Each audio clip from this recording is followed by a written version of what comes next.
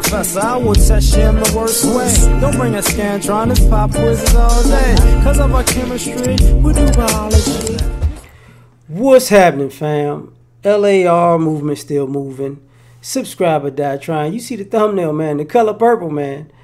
You know, not part 2, but the reboot, right? And I wonder, is like, you know, how is part 2 of this propaganda going to go over now? Because in this current society, I've seen a decline in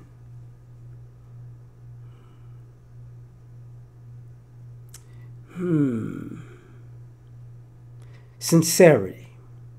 I've seen a lot of disingenuous entertainment and lackluster innovation. You know, there's a lot of remakes, but when it comes to this, when I saw the trailer, I was thinking to myself, it's not going to hit the way y'all think.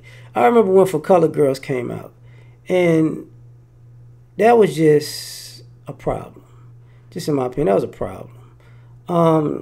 It was a sombering movie. The Color Purple was entertaining when I was a child, but you know, when you grow up and you find out it was a book that people thought was true, that was based on a lie, and the depictions were inaccurate, but you needed a villain. That's part of movies, though. But then when you saw how it impacted the relationships between black men and black women in the community, then it became this is a problem. So when I look at the trailer, I'm like, here we go. Let me guess. Because as a man, I don't think like a woman, but I'm looking at the programming from afar. Let me guess. We're gonna go with the colorism thing one more time. You get what I'm saying? Let's get the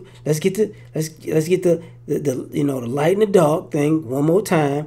Oh, let's get the next, he was oppressive in Jim Crow, Reconstruction era. Yeah. The black men are evil. Okay. And I'm pretty sure I don't know the movies when it's coming out. I'm pretty sure they're probably gonna throw the old lesbianism 101 in there, bigger than it was in the first one. So now it's gonna be some girl on girl action that's retrofitted for 2023. I'm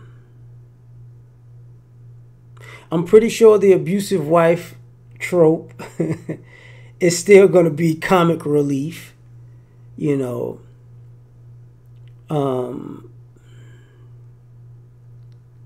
let's just see how they play the role of, when the black folks do it, it's enemies, but when the white folks do it, you just gotta let it go, because it's white folks. You can follow instructions you can't follow instructions when black people tell you what to do, but when white people tell you what to do, you can do it. Let's just see how that part goes. And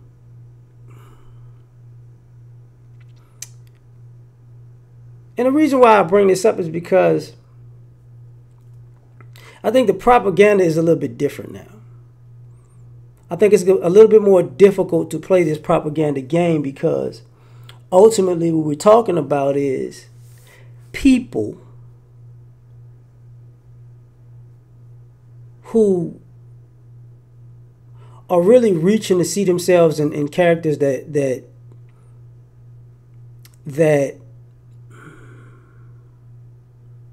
are based in a lie that they thought was true,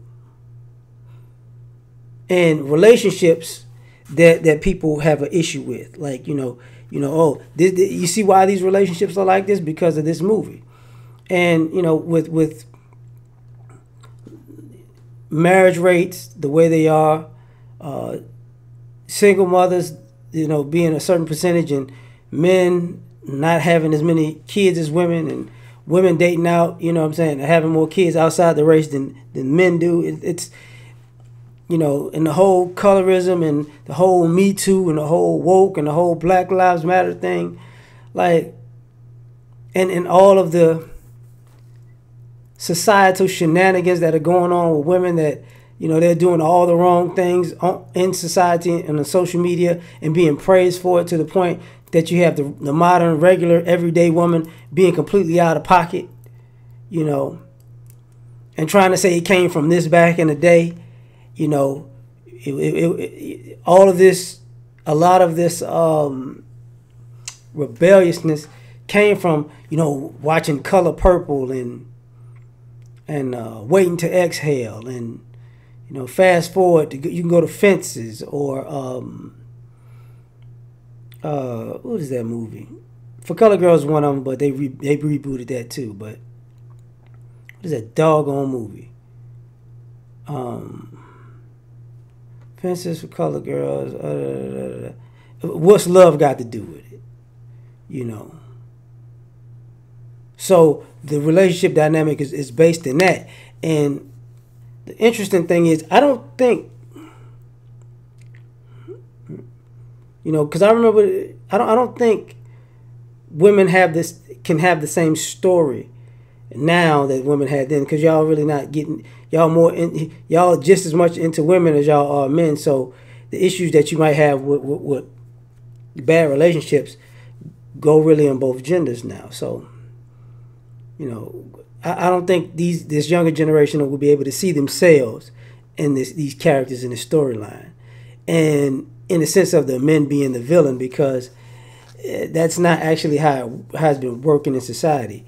People are reaching for that, but it's kind of been a women on women hate thing for the longest. But you know, tell me what you think. What you see when it happens, we shall see.